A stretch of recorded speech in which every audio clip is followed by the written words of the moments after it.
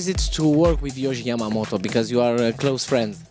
I call him as a living legend. He's already 73. He's been doing Paris collection for almost 40 years. And right now he has 4 collections a year as 2 men and 2 women. And he also has this big contract with Adidas called Y3. So he actually do 6 collections in a year, which is a very big thing for any designers in the world.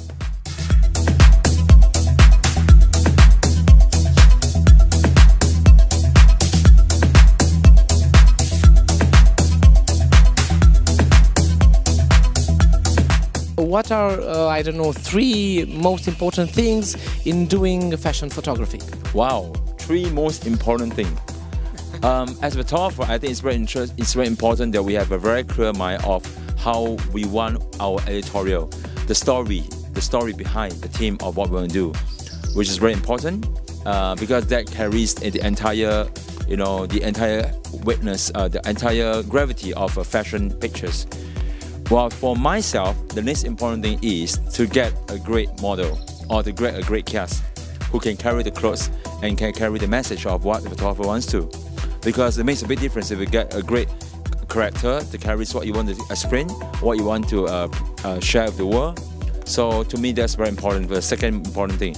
While the third important thing is to have fun.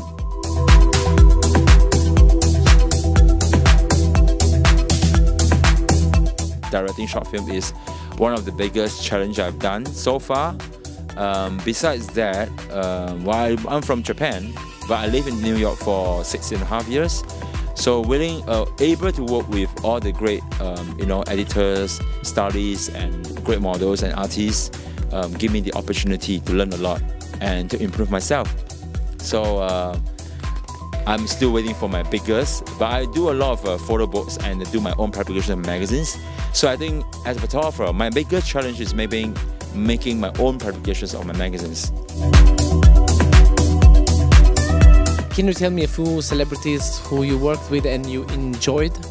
I've been working with Beyonce for almost 5 years. I photographed her pamphlets, her tour pamphlets, and her posters, and also her her tour DVD catalogs. I get to shoot her and her mom and Solange. So among all these other celebrities I work with, Beyonce gave me one of the greatest memories of my life when I was in New York.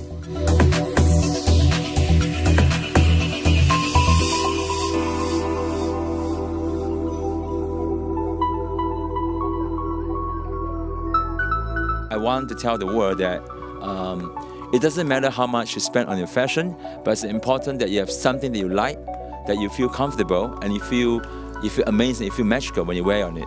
Whether it's the glasses, or it's a necktie, it's the pants, or the shoes, there must be something in life that you feel good, or even just as a bracelet, So do not forget fashion.